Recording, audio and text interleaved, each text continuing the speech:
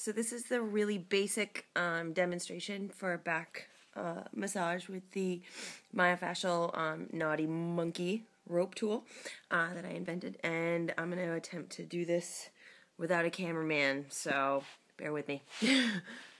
So basically, I've got the two monkey fists cinched straight together all the way, and you do that by pulling on the two red cords, pulls it together. The white cords will independently slide them apart. So again, you grab the red cords, pull it together, start in the small of your back.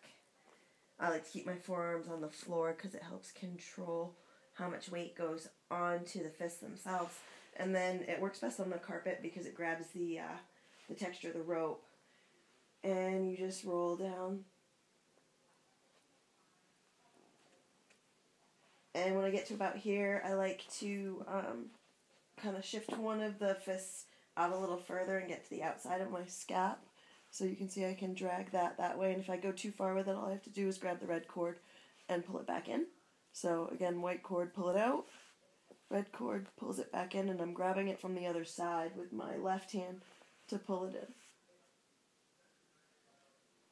in. And you can lean on it and then bring them both together. You can work your way back down all the way to the back.